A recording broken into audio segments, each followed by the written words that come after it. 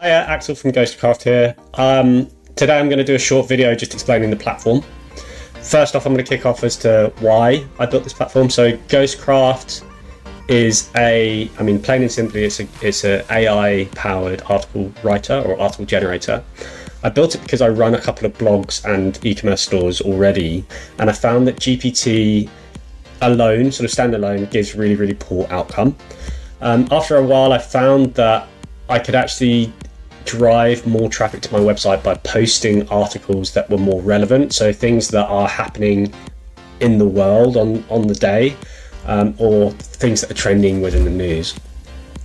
So what I did is I started putting together a model that would take an article that already existed, maybe something that was trending online. It will read it and it will try and understand the context, and then it would use that to then do the rewrite.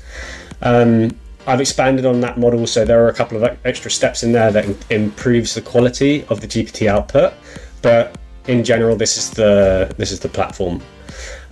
First off, thank you for coming through and taking a look. I appreciate your trust and really hope that you could give us some feedback so that we can improve this platform over time.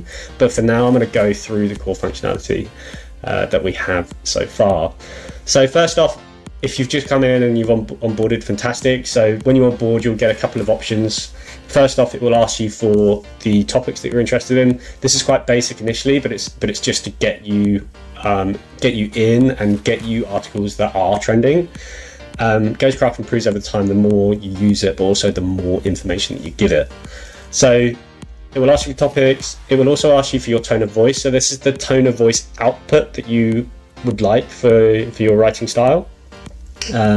Next, it will ask you for a keyword search. These keyword search are really, really good for nailing down the relevancy of the articles or the trending article examples that it gives you that you can use to rewrite.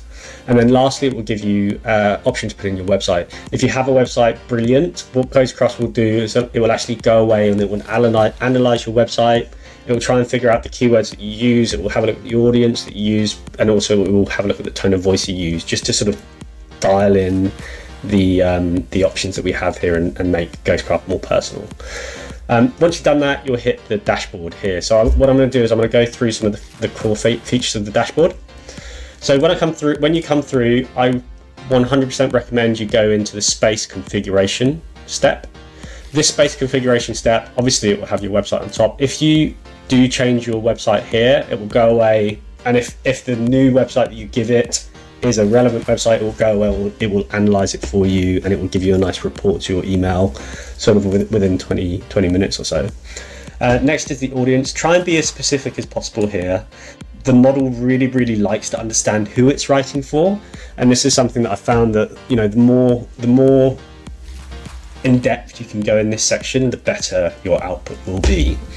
Next off, tone of voice, pretty self-explanatory, and the last is the keywords. So these keywords are useful for two reasons. So one is it's useful for the search and discovery functionality of Ghostcraft, but the model will also use the keywords for the output generation. So if you are, say for example, trying to target some keywords for your website for organic traffic purposes, go in here and put them in here, as it will try and include the keywords. It doesn't force keywords in, but it will try and include them when and where it can. Lastly, for those of you that are doing a strategy which involves writing articles in a different language, or your website is localized, here is a language output here, and what it will do is it will write it in that specific language. Quite a lot of the users that I have actually have websites or blogs in different languages, and what they do is they'll try and find an article in English, pass it through here, and then translate it, and it tends to do quite well in their demographic or their language country. Next off, we'll go into the search functionality. So this is topic search. So if you've got anything specific you'd like to write about, this is the place to do it. So let's say, for example, I run a blog that talks about the Apple Watch, or maybe an e-commerce store that sells Apple Watch accessories.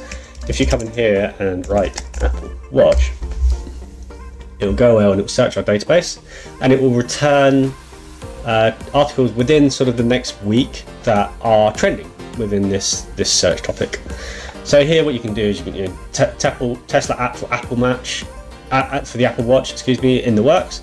this is potentially really high value, high traffic content to rewrite, you can take this and you can transform it with AI, and it will give you a plagiarism-free version of that article based on your tone of voice, your audience, your keywords. Before we get into the rewrite section, we'll go into the daily inspiration. So the daily inspiration section of this will take your keywords and the topic that you're interested in, and it will just go away and it will find articles that are trending that may or may not be relevant to you. So if you're stuck for inspiration, use this. There tends to be some really good little golden nuggets in here, and yeah, super powerful for your everyday article generation. Next up, we've got staff picks. So these are actually articles that myself and my staff pick out. They tend to be derived from Google Trends. So these will be things that are already extremely high up on the Google search ranking. And again, they are tailored towards your audience and your keywords. So yeah, go ahead and use these if you'd like to try and get ahead of the game in terms of creating something that's trending or something with high traffic. Okay, so let's go back to the search.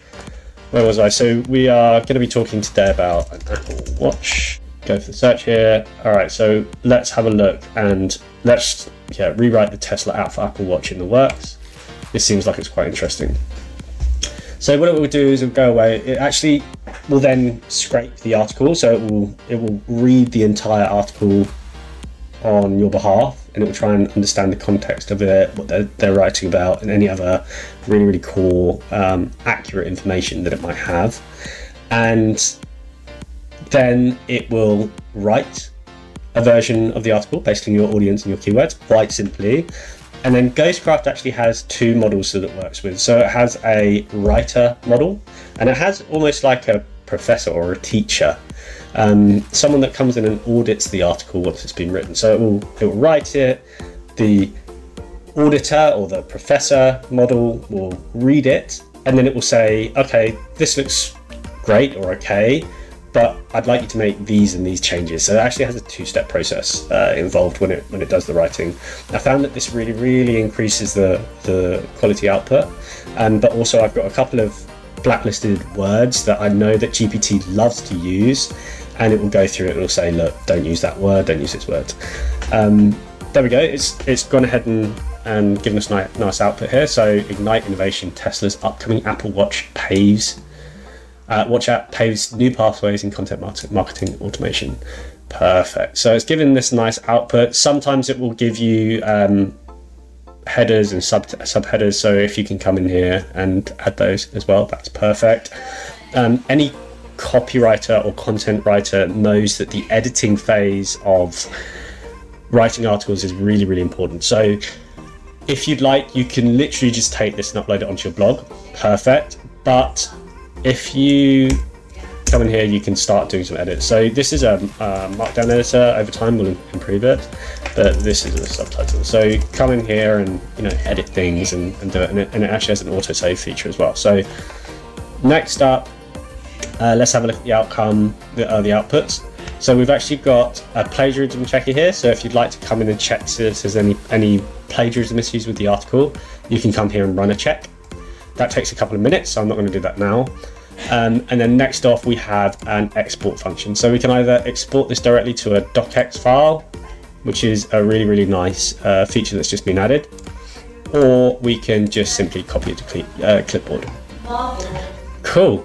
That's it for today. I hope that this was helpful. I'll be releasing more videos over time, sort of explaining new features and functionalities that come out. Apart from that, drop me an email or use the little intercom function at the bottom here if you have any feedback or questions or features that you'd like me to introduce. Thanks for your time and happy writing.